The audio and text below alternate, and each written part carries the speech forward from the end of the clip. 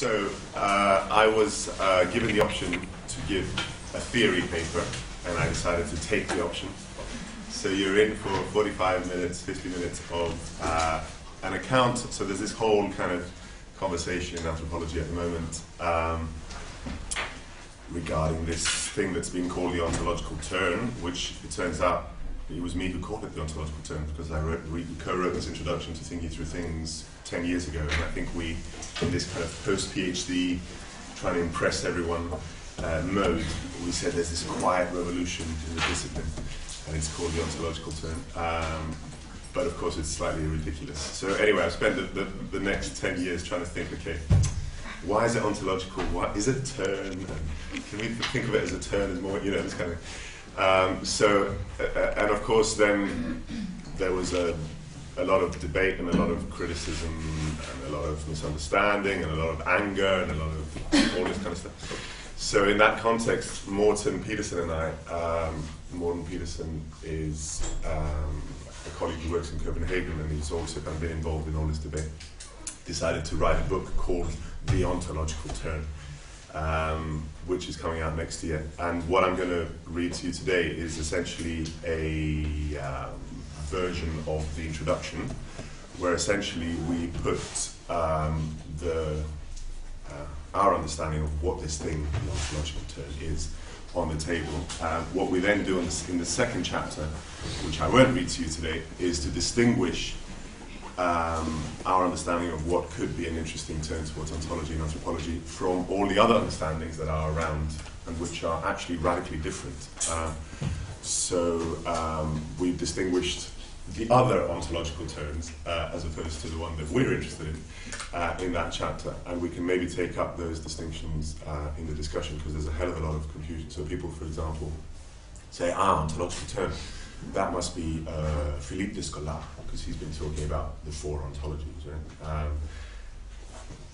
He's been using the same word, but in a very, very different meaning from the one that I understand. So, it's that kind of distinction that we're trying to... So, I'll do the classic thing of read. I'll try and read as clearly as I can, and let me know if I'm going too fast.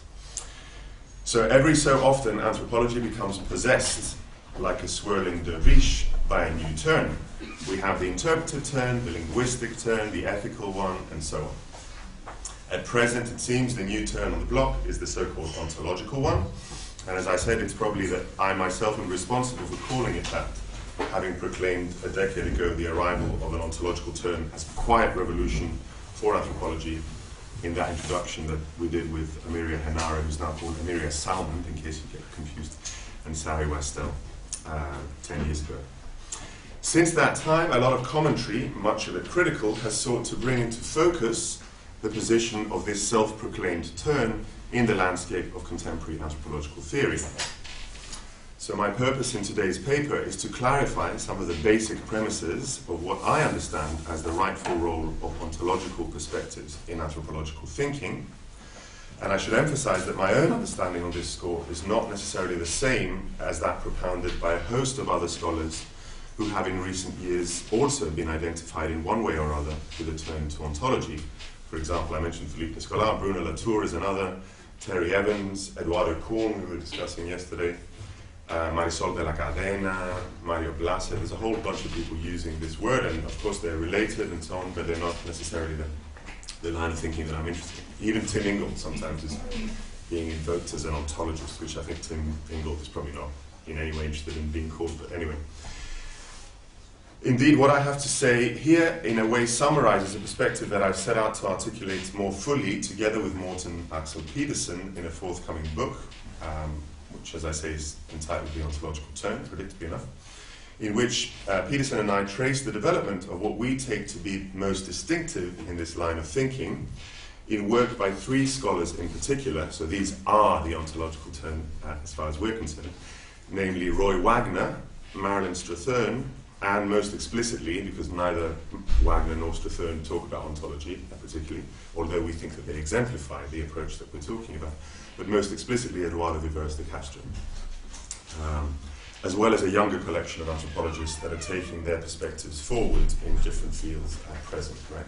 So we have a kind of genealogy in that book. And in fact, after that second chapter that I mentioned, the third one is on Roy Wagner, fourth one on Marilyn Strathern, and the fifth one on Eduardo Veloso de Castro. So we're basically kind of trying to trace that genealogy and basically explain as clearly and pedagogically as we can the thinking of thinkers who are quite complicated, such as Marilyn Strathern. So that's how we trace it. So today I'll start by giving you a flavor of what I take this line of thinking to look like, with reference first of all to two examples. So I've got a bit of ethnography there, which, as I shall suggest, illustrate some of the most important characteristics of the ontological turn in anthropology. With these examples in mind, I shall then go on to articulate three basic ways in which what I understand to be the ontological turn expands, deepens, and in a sense radicalizes three anthropological demands that I would suggest have a much longer trajectory in the history of our discipline. So essentially I'm trying to characterize the ontological turn as a radicalization of three things that we've always been doing in anthropology. Right? And the first one is the demand for reflexivity. So it's a kind of radicalization of reflexivity. Second, the demand for conceptualization, which I think is really the signature of this way of thinking. And third, briefly towards the end, I'll talk a little bit about experimentation. So reflexivity, conceptualization, and experimentation is the kind of the trinity, as it were, of signatures of the ontological turn, as I understand it. So, slightly tongue-in-cheek, I call these the three ontological turn-ons, and hence the title of my paper. So let me just start with two examples. In his 1972 book, Habu, named after a key Daribi curing ritual, the Daribi are people of Highland people in Papua New Guinea. So Habu, named after a key Daribi curing ritual in which men impersonate ghosts, Roy Wagner argues that the aspects of life that the Daribi consider most salient and important, such as ritual, myth, exchange, magic, the naming of children, and plenty more, hunting, are directed not towards controlling the world by subjecting it to collective conventions, but rather towards the opposite, namely transforming conventions by way of improvisation into something novel and unique. It's a bit like the theatre in some ways, right? So from the Daribi point of view, all the things that the anthropologist imagines as culture, for example, grammar, kin relationships, social order, norms, rules, and so on, are not conventions for which people are responsible, but are rather the taken for granted constituents of the universe that form the backdrop of human activity. They are innate, in Wagner's terms, inasmuch as they belong to the order of what just is there, rather than the order of what humans have to do and are responsible for. Conversely, the things that the anthropologist imagines as nature, so that was culture, right? The things that the anthropologist imagines as nature, including not only the unpredictable facts and forces of the world around us, but also our own incidental uniqueness as individual persons, for the Daribi constitute the legitimate sphere of human artifice. Human beings, according to this image, do not stand apart from the world, bringing it under control with their conventions, but rather partake in the world's inherent capacity to transform itself by transgressing the conventional categories that the Daribi take for granted. And a very similar argument actually developed in Mutual Influence with Roy Wagner is, of course, for those of you who are interested in gender and kind of feminist thinking and so on, in Marilyn Strathern's famous paper, No Nature, No Culture, the Hardman case, which is a fantastic paper from 1980, I think. So Wagner was writing this kind of stuff in the 70s, and Strathern and Wagner together kind of developed these things, and I think that the Strathern paper captures the point that I just made really, really well. So, for example, to illustrate what I just said, when in the Habu ritual, Daribi men impersonate ghosts that are held responsible for certain illnesses, they're not acting out a cultural convention, conforming to a cultural script, underpinned by indigenous categories such as ghosts or beliefs, illnesses are caused by ghosts, for example, and so on. So they're not following a kind of conventional cultural script. right? Rather, like a jazz musician might bend, say, a conventional scale to improvise a solo that sounds alive and unique, they subvert such innate distinctions, and in this case particularly the distinction between living human beings and dead ghosts, to bring about an effect that is powerful precisely because it recasts, or in Wagner's terms, differentiates the categories that they take for granted.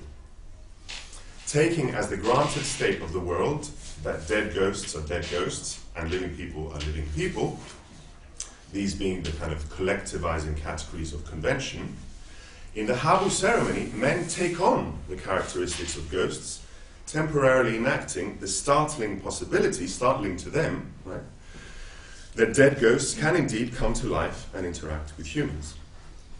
In doing so, they artificially bring about a novel effect, namely ghosts that are also men, by temporarily transgressing ordinary distinctions between life and death, men and spirits, and so on. So much as with jazz music, the success of the Habu depends on people's capacity to render the predictable unpredictable, rather than the other way around.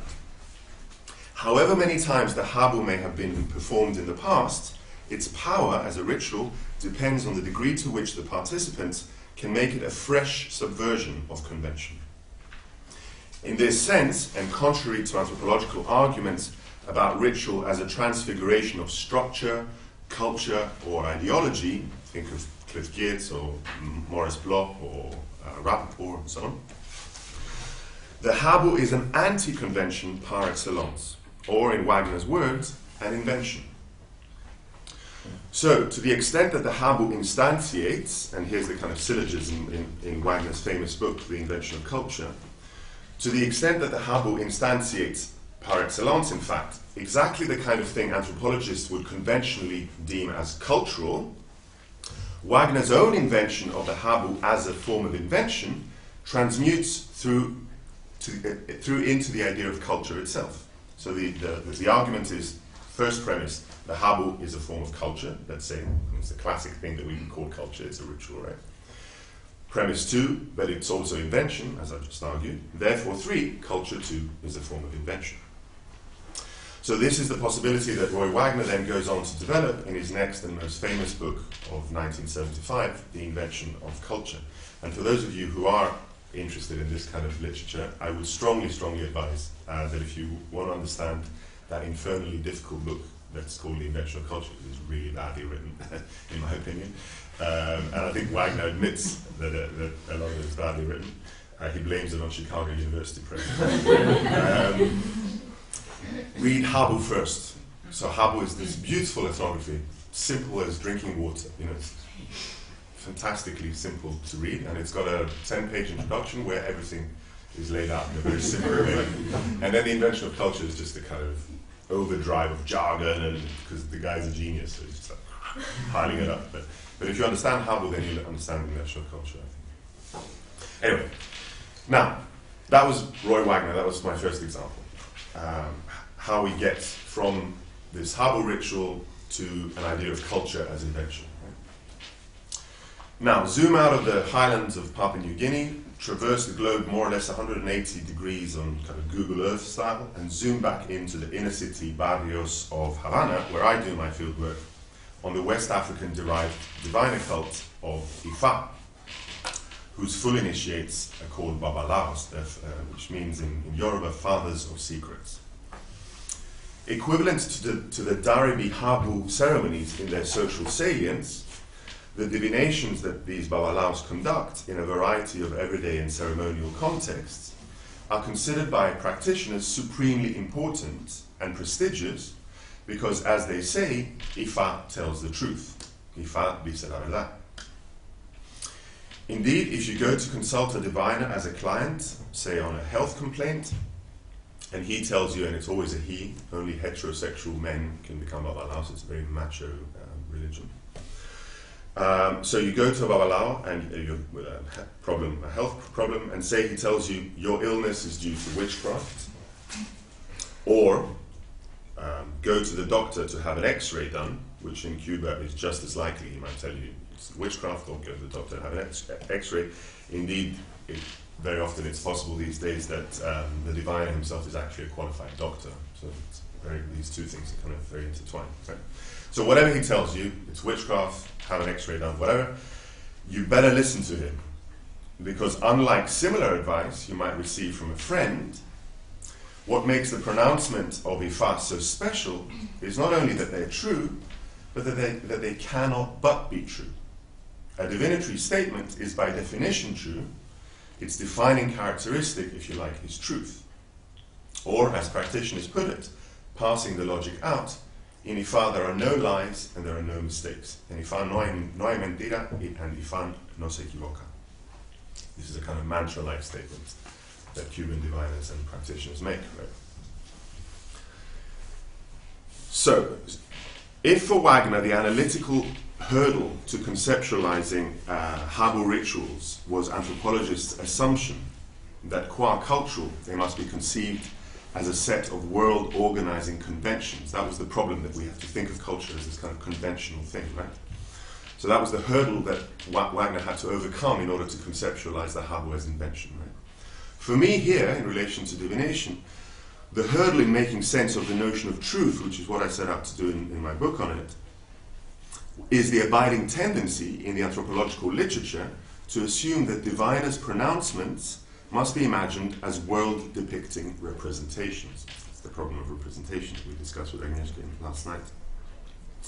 So from Fraser and Tyler, through Evans Pritchard and Vic Turner, up to people like Dan Sperber or Pascal Boyer, anthropologists have assumed from the outset of their analyses that what diviners provide for their clients are claims about the world.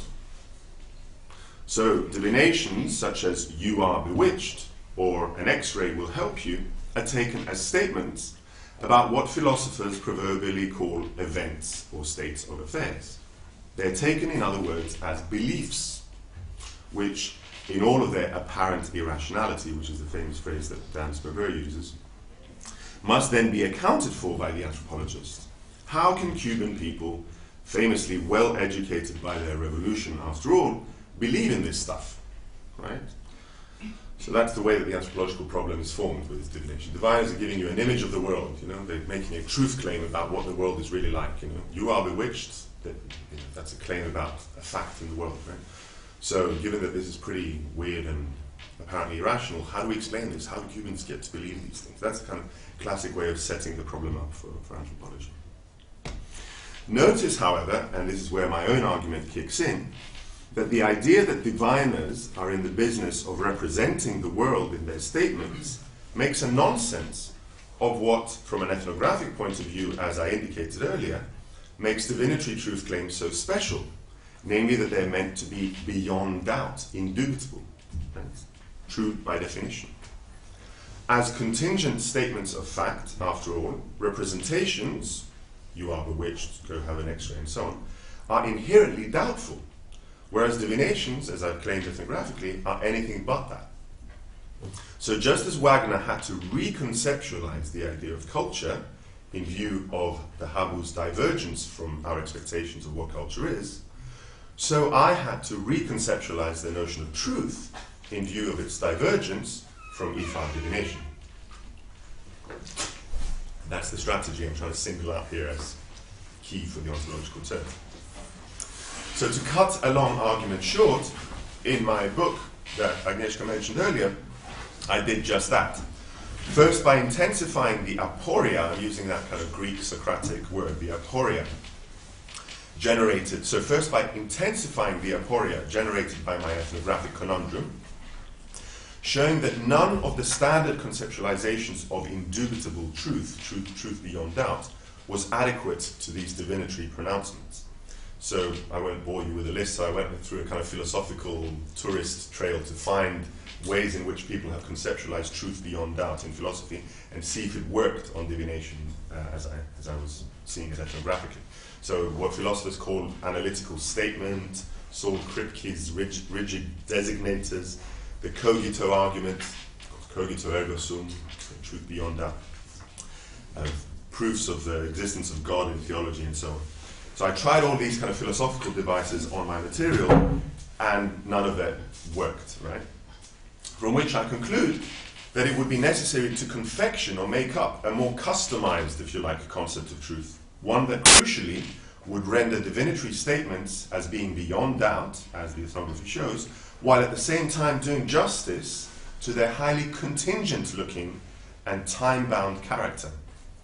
So after all, from the point of view of its logical form, the statement, "you are bewitched," looks exactly the same as any ordinary contingent statement of fact, which will be normally open to doubt, such as, the statement, "this pen is white." Right? That kind of stuff. It looks exactly like that kind of statement.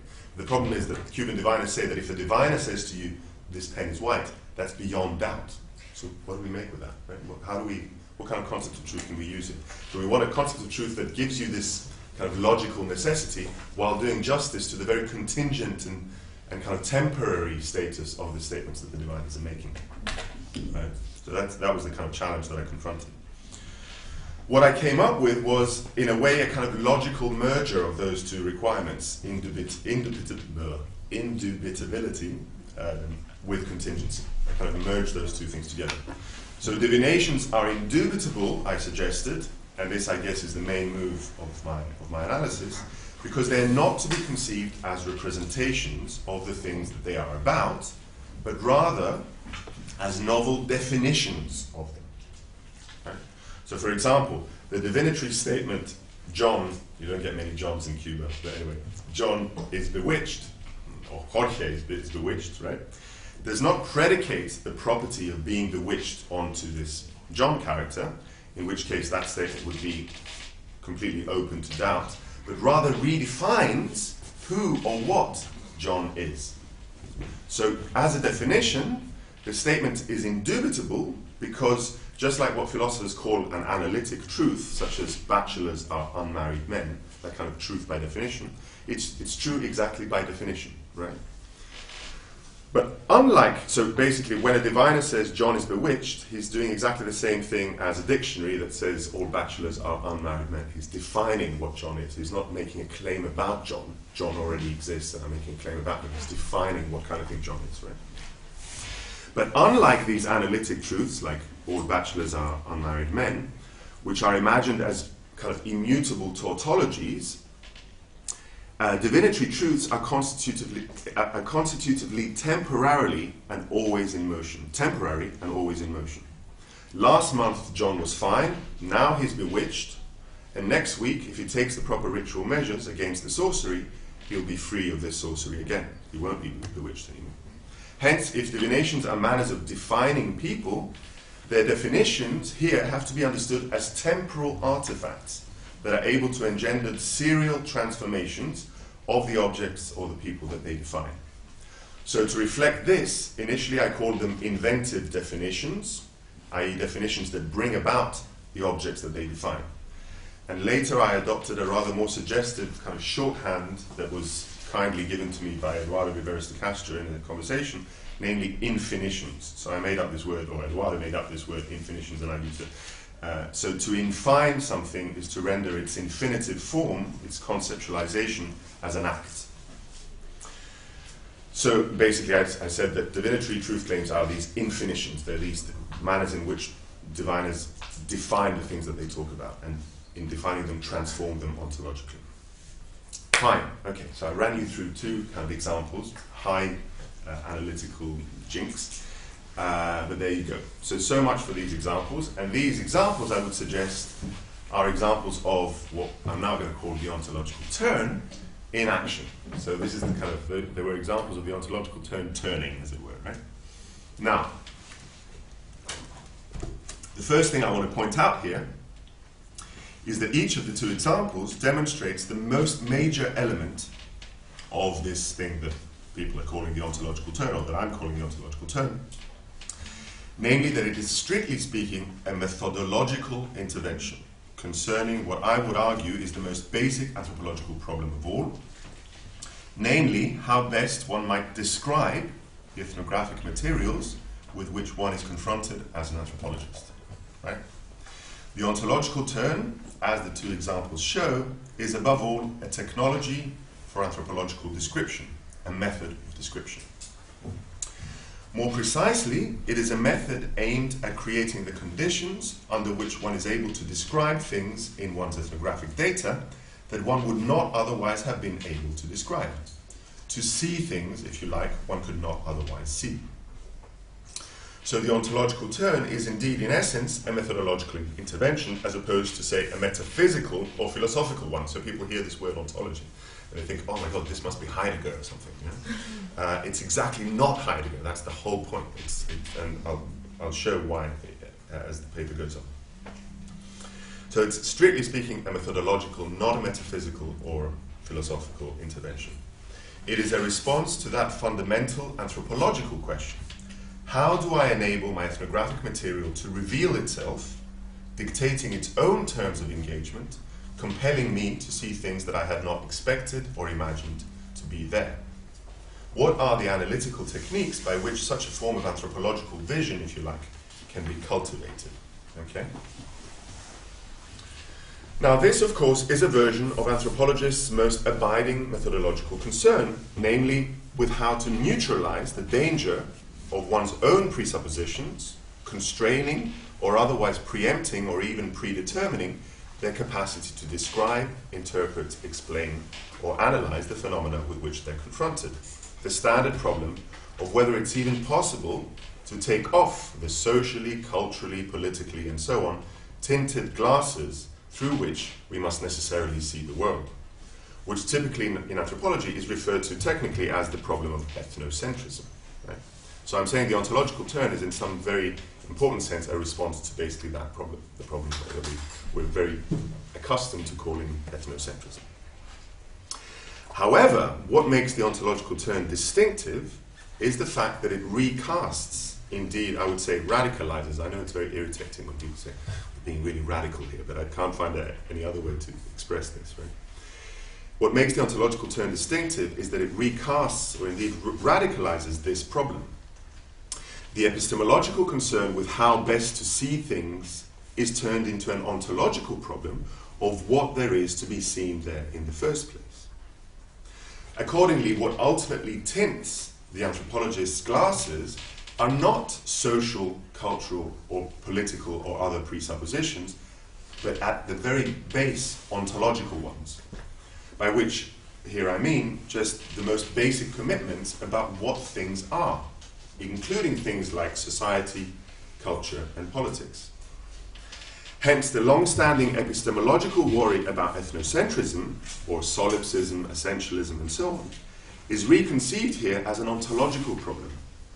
How do I, as an anthropologist, neutralize or otherwise hold at abeyance my assumptions about what the world is and what's in it, in order to allow for what is in my ethnography to present itself as what it is, and allow for the possibility that what is there in this ethnography might be different from what I had expected. So that's essentially the problem. So just think back on the example. Wagner thought, for example, that he knew as an anthropologist what culture is, right? He's confronted with a harbor ritual which pushes him to imagine a different way of thinking about what culture is, right?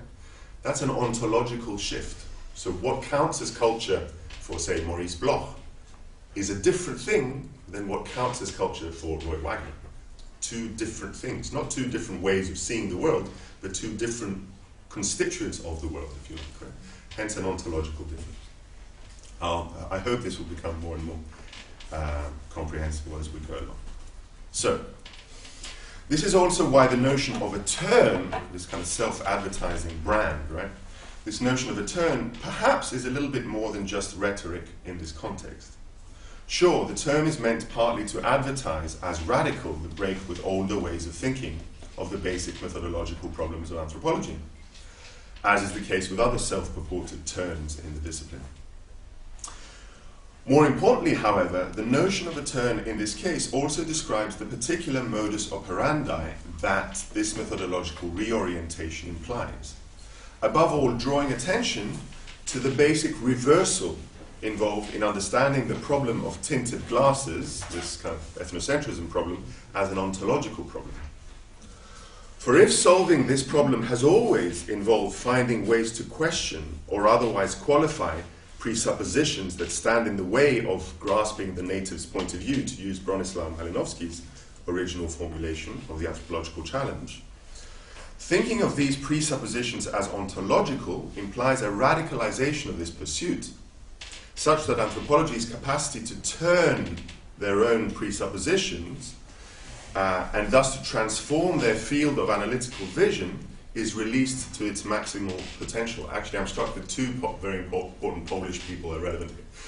Bronislaw Malinowski, but also Copernicus. There's this kind of idea of a turn. Right? So the kind of Copernican revolution implied in the way that this ontological turn is articulated. Right?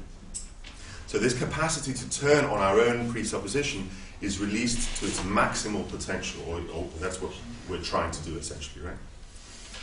So the signature move of the ontological turn is just that, a thoroughgoing attempt to turn the relationship between ethnographic materials and analytical resources on its head, right? Rather than treating ethnography as the object of its analytical concepts and procedures, the turn to ontology treats ethnography as, above all, their source, right? Ethnography becomes the source of our concepts, not the object of our concepts. Ethnography thus becomes the ground, rather than just the field, upon which anthropology renews its very resources as an intellectual project, right? So my two examples earlier were supposed to illustrate that, right? You go out to Papua New Guinea, you come back with a new concept of culture, a new way of conceiving of what culture is, right? So the central concept of American cultural anthropology, an American like Roy Wagner goes out to Papua New Guinea and comes back with a different concept, right? In my case, the example that I gave of Ifa, the concept was that of truth. Truth, a pretty important concept in any kind of science or whatever. You go out to Cuba, hang out with diviners for 2 years, and come back and say, okay, we've got to rethink what the concept of truth is, right?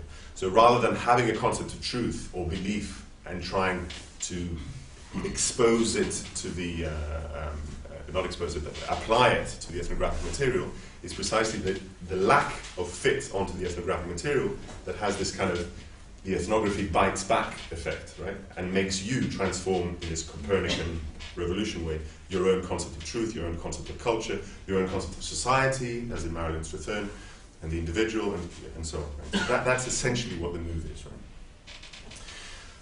So each of these kind of examples involves a basic reversal from trying to grasp the native's point of view, to use the Malinowskian phrase, to striving to overcome what one already grasps in order the better to be grasped by it, right? And that's all the turn is, the attempt to be grasped by the native's point of view, not to grasp the native's point of view. Still, this reversal has profound consequences for how we think about the whole project of anthropology, its intellectual contribution, basic manners of thinking, and methodological wherewithal. So questioning the authority of elementary contrasts that are often presented as foundational to the project of anthropological research between, say, nature and culture, individual and society, matter and symbol if you're doing religion, or indeed data, method, theory, the ontological turn elevates the contingencies, the specificity, right, and the alterity or the difference of ethnographic materials as a platform from which to radicalize the activity of anthropology itself in a spirit of abiding empirical, theoretical, and methodological experimentation. In this process, core objects of study, for example, exchange, kinship, personhood, ritual, artifacts, politics, or objects of theoretical debate, for example, society, culture, time, belief, materiality, power, subjectivity, and objects of methodological concern, such as data, evidence, comparison, generalization, model making, research ethics, and so on. All of these things are rendered open to wholesale reconceptualization. What are the objects and forms of anthropological thinking, and what could they become, are the irreducibly ontological questions that lend this turn its name, right? So what is society? What is data? Right? What is exchange, and so on? What counts as time, right, or whatever? These are ontological questions that the ontological turn kind of style anthropology is really about. Nevertheless, it's important to emphasize here that far from representing a radical rupture with previous approaches, this manner of thinking of anthropology's turn to ontology has deep links with key figures in the history of anthropological theorizing, including not only famous ancestors such as Lévi-Strauss, he's a big favorite, I think, of a lot of the people, Evans Pritchard or Franz Boas, but also influential thinkers and ideas from the discipline's more recent past, including certain part-overlooked developments within and traffic between anthropology's three main traditions, the American, the British, and the French, as epitomized, interestingly, by Roy Wagner, Yank, American, Ryan Stern, Brit, and Eduardo Verst Castro, Brazilian, but actually French, in the sense that, that he's a kind of real structuralist in that way, right? So, you know, it's quite funny that that's the genealogy, so it includes the three kind of big traditions. And I say this because I should say I'm not English, right? Because I would never say that I'm British. I'm actually from Greece and Denmark. So. Like you, I see these things from the outside. So,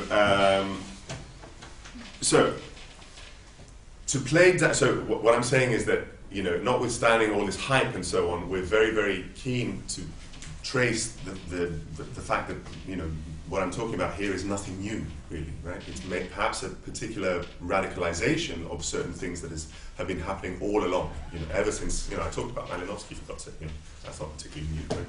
So it's tracing that kind of line, right? So to play down the ontological turn's claim to novelty and rupture, however, is by no means to deny its significance. That I have to hold on to, right? In fact, the methodological and analytical ramifications of the turn to ontology are potentially radical indeed, since they entail a fundamental reconfiguration of what it means to do anthropology, I would say. But where, more concretely, does this radicalism of the ontological turn reside, if not in a revolutionary rupture with anthropology's past? In what follows, I want to show how the unique contribution of the ontological turn lies in the way in which it radicalizes or intensifies, as Morten Peterson says. A lot of what I'm saying is kind of has come out in conversation with Morten, and some of the words are his, and some a little bit ventriloquating him as well. So I want to show that the unique contribution comes down to how it radicalizes or intensifies certain existing but partly dormant potentials in the anthropological project. More precisely, I want to argue, the turn to ontology allows for a radicalization and an intensification of three research activities that have been of abiding anthropological concern always, namely reflexivity, as I said earlier, conceptualization, and experimentation. So let's consider each of these in turn. As I said, I call them the three ontological turn-ons just for fun, right? So the first one is reflexivity. The ontological turn's radicalization of anthropologists' long-standing commitment to reflexivity is an obvious place to begin.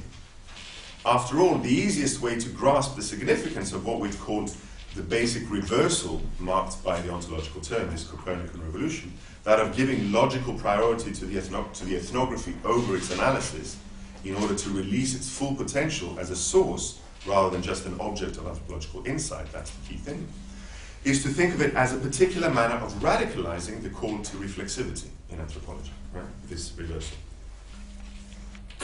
In the broadest and most inclusive sense, one may think of the call to reflexivity as the injunction in whatever one is doing to be attentive also to the manner in which one does it. Its conditions of possibility, so to speak, of what one's doing.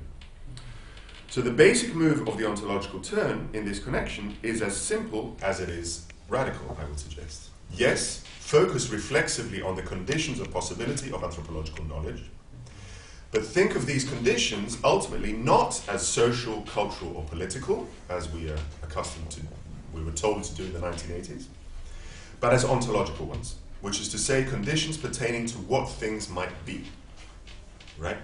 So that's the radicalization of reflexivity that we're suggesting. It is important to note here that in the context of this argument, ontology, or the ontological, does not refer to some kind of substantive level or field or phenomenon. One, say, that might be distinguished from other such levels or fields, such as the social, the cultural, the political, the moral, the aesthetic, the economic, the mental, the biological, the affective, and so on. So you have all these things, and then you have the ontological. You have the social, the political, and then you have the ontological, right? as being somehow maybe deeper or more fundamental than them. So when we hear this, it's a heavy word, ontology. It's ancient Greek, So you've got the ontology at the base, and then you've got politics, society, and then you have the affective and the economic. That kind of image. Forget it. That's not what we're talking about, right? And this, presumably, is some kind of shadow of a vaguely philosophical derived notion of ontology, which imagines ontology as concerned with the deepest level of existence pertaining to grave matter of being with a capital B. That's the Heidegger stuff we were talking about before. Foundational categories and so on, right? Nothing of that. If anything is deeper about the ontological turn when compared to standard forms of social, cultural, political, or other reflexivity, that is the manner in which it enacts the call for reflexivity itself.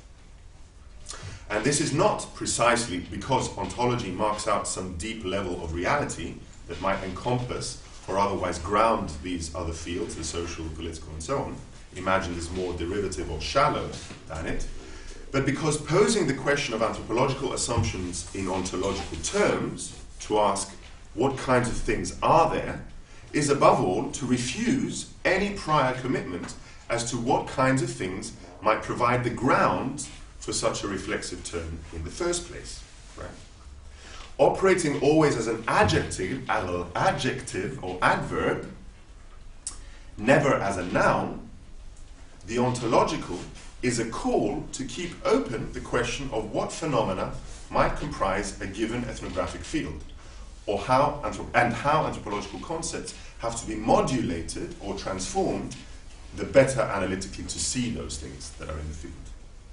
It is in this sense that it represents an intensification of, rather than a rupture with, more traditional forms of anthropological reflexivity.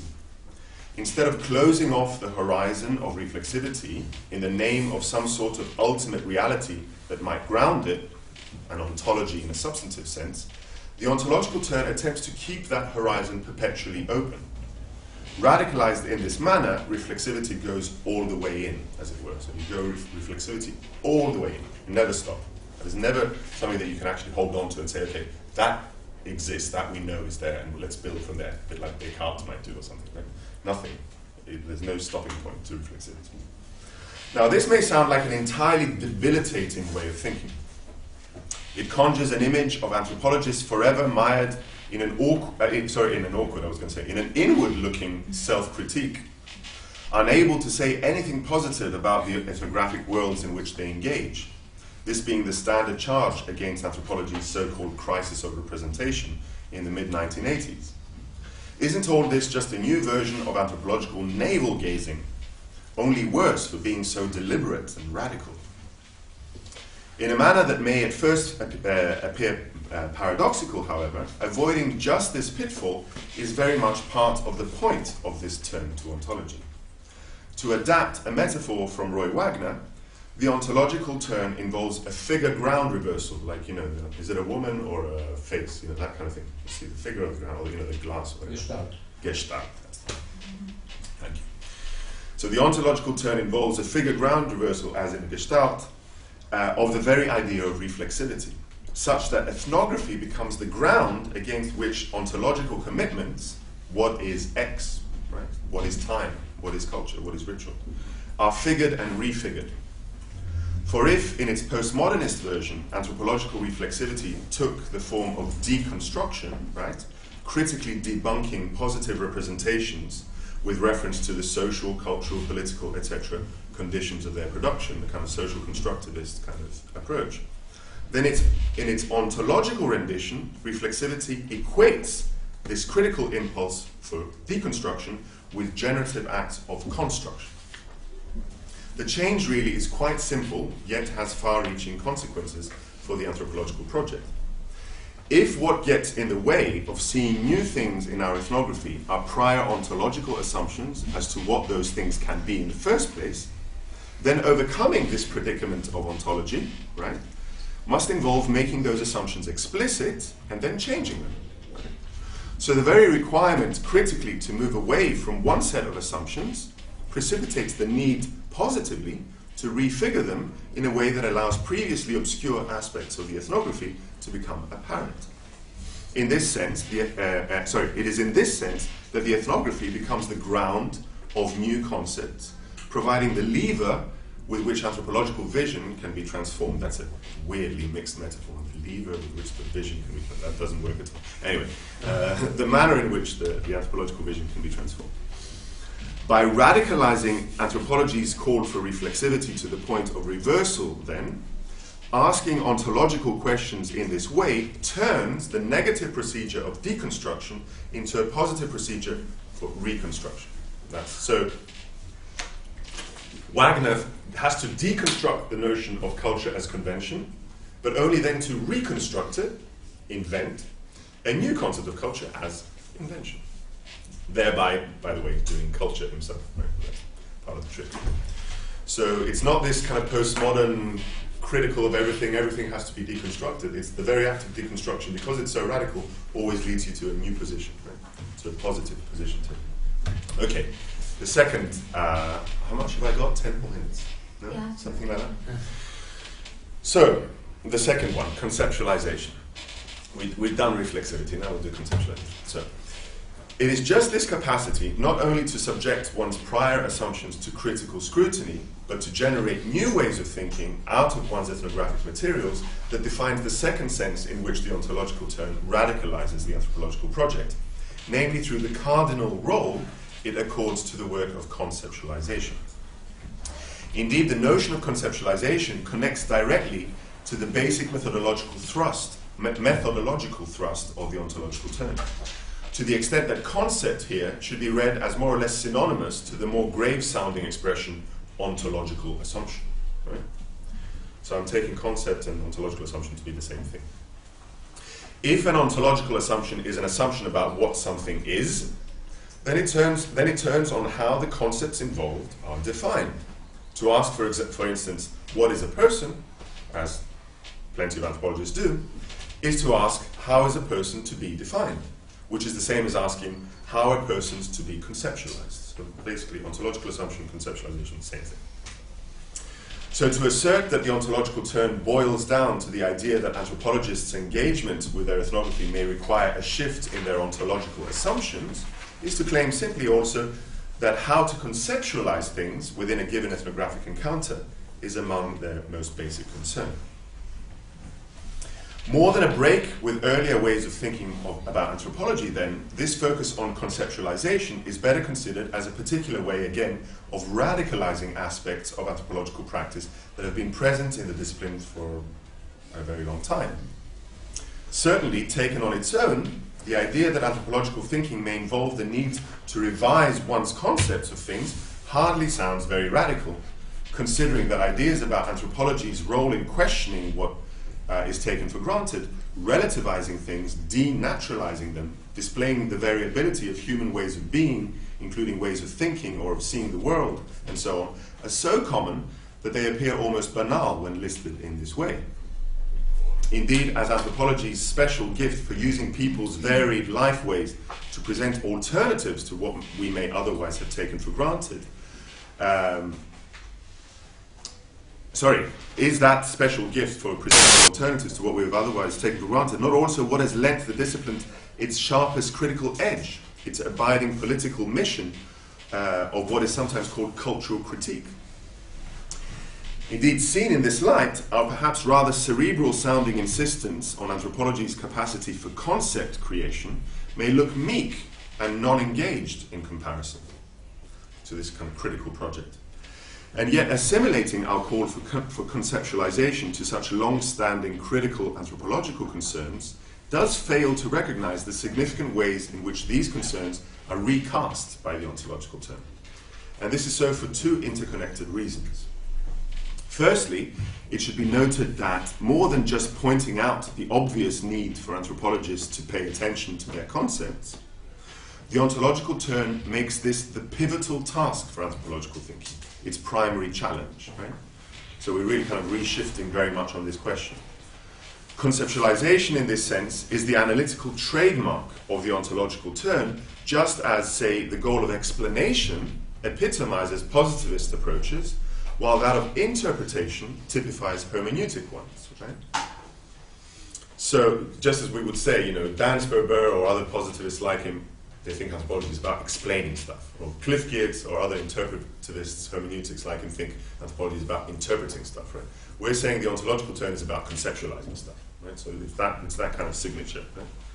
Indeed, much of the theoretical traction of the ontological turn comes down to the alternative that it presents to this rather hackneyed choice in the social sciences between explanation and interpretation. I mean, when I was a student, that was where the game was at, right?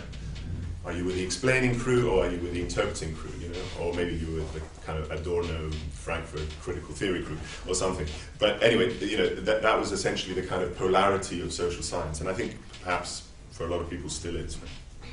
So we're saying this focus on conceptualization is, if you like, a third way with no political connotations out of that dilemma, right?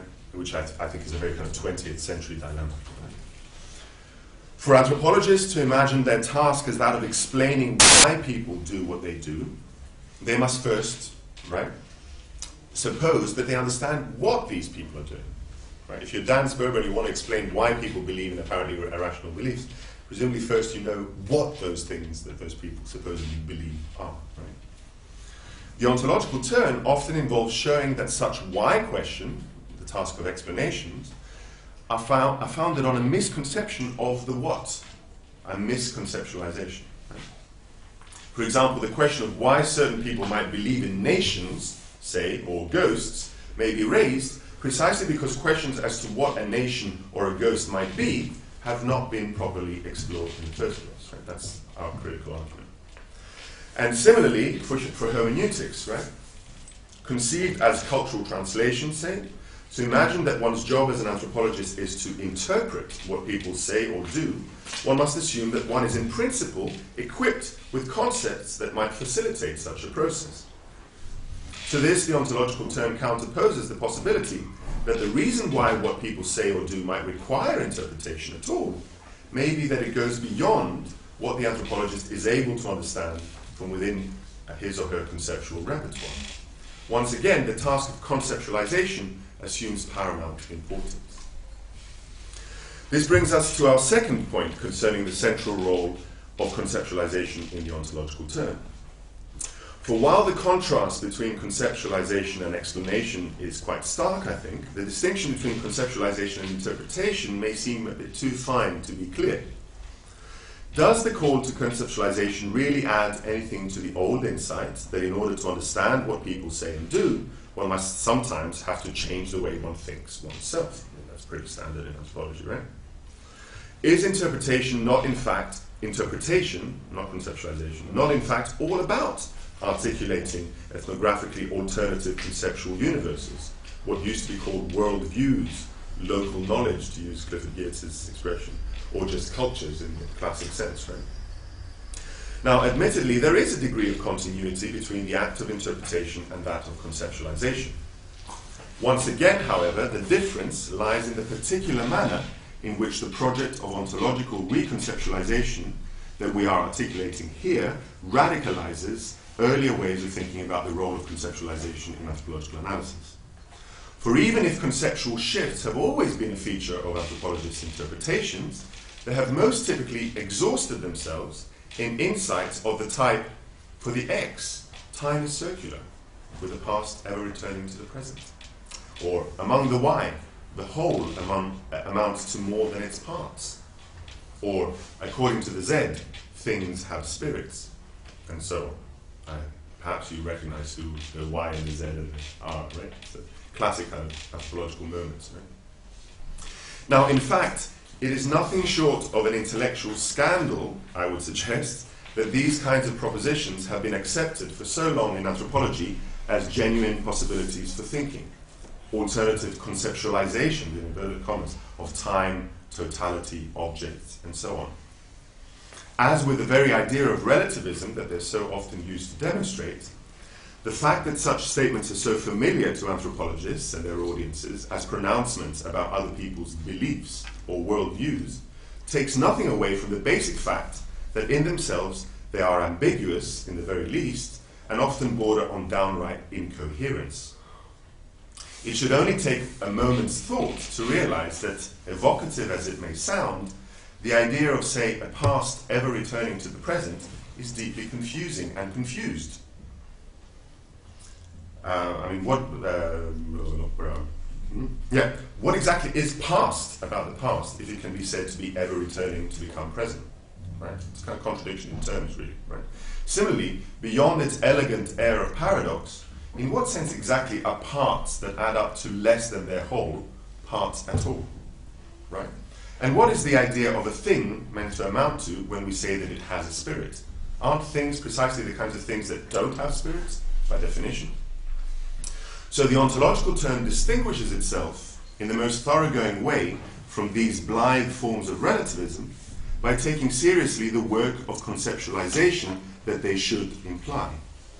It starts from the premise that what makes genuinely alternative the possibilities for thought that ethnographies can provide is that they can go beyond the anthropologist's capacity to describe them by abusing concepts in their familiar senses. To avoid the abuse of concepts that such descriptions involve and the confusions that they must inevitably create, and I think that a lot of our colleagues in other disciplines don't take us seriously precisely because we say things like, well, you know that for peasants in Greece time is circular, right? You know, the past is the present. It's like, what? You know, I mean, that doesn't make any sense what you just said, you know? I mean, you know, it's nonsense, right? It sounds great, but it's just nonsense. Sorry, I interrupted myself. So to avoid the abuse of concepts that such descriptions involve and the confusions that they must inevitably create, ontologically minded analysis takes on the task of providing the conceptualizations that are needed to render ethnographic descriptions sensible. How might one indeed conceptualize time as circular? What might past, present, and future amount to in such a manner of thinking? Or what do we need to do to the concepts of part and whole in order radically to alter their mathematics? And what might a thing be, and what might a spirit be, for the two to be conjoined conceptually? In taking seriously the requirement to follow through with these kinds of conceptual experimentations, then, the ontological turn can be seen ultimately as an attempt to take the challenge of relativism to its ultimate conclusion. Reflexivity all the way in, if you like, as I said before, and conceptualization all the way out, all the way, that is, to concepts that can stand up for themselves. Right? So I think that's also the sense in which this project for anthropology borders a lot on kind of philosophical analysis, right? Because it requires of the anthropologists, once they've realized that among Greek peasants or whatever time is circular, that, oh, okay, we've got to do something a little bit similar to what Nietzsche did or something. So we've got to rethink what time itself might be, right? Which is an ontological question. So the anthropologist, in trying to act out conceptually the ethnographic alterity that she encounters, has to become a bit of a philosopher, right? And I think the problem is that a lot of anthropologists just don't do that and are left at the level of describing Greek peasants as having circular time, which sounds very poetic, but actually doesn't mean much. Now I had a third thing, but I'm going to leave it because I think I've run out of time. The third thing was on experimentation. And I was reminded, since we've done 2 polls, we're going to do a third poll, and I want to say this as a way of closing to convey a little bit this point about experimentation, who is Grotowski as the theatre maker. In a way, I think what I'm describing here is a kind of Grotowskian anthropology, right? So the way, I'm not a major theatre expert by any means. I read the famous book, Towards a Poor Theatre, Barber's collection of Grotowski's wisdom and so on. But, you know, Grotowski takes a bunch of actors and puts them in a little hut in northern Italy or whatever, or in Poland, and basically makes them unlearn every bit, you know, every muscle in their body essentially has to be deconstructed, if you like, right? So all the habits, you know, how to drink, you know, all the things that we do have to essentially very, very intensively be worked upon. Why? In order to create this maximal possibility for the actor's body to be able to embody Agamemnon or Hamlet or whatever character a particular play might throw at him, right? The idea being that our bodily habits, right, get in the way of our capacity to enact something different from what we are, right? So it's a bit like Jack Nicholson. He's a great guy to watch, but he's not a great actor because it's always Jack Nicholson, right? I mean, that's what we say. Whereas Daniel Day-Lewis is a fantastic actor because, look, he's suddenly become Lincoln or whatever it might be, right? So, and Grotowski's method, or whatever you call it, or experimentation, was exactly to constantly find new ways to undo the actor in order to do the actor in Agamemnon or Hamlet or whatever, right? So what we're saying here, essentially, for the ontological turn, is exactly the same procedure, right? Is that imagine the play, Shakespeare or whatever, being the ethnography, right? And the ethnography throws at you possibilities that your own habits of thought get in the way of being able to enact conceptually, right? So your assumption about what culture is, or your assumption about what a person is, or your assumption that if you add all the parts you end up with a whole, or whatever, gets in the way of being able to enact conceptually the ethnographic alterity that you might be encountering, Greek peasants or whatever, right? So it's exactly that kind of experimental process of finding ways to undo your conceptual self in order the better to be able to enact the ethnographic other that the ontological turn is about. So I think of it as a kind of Grotowskian anthropology in that sense. Thank you.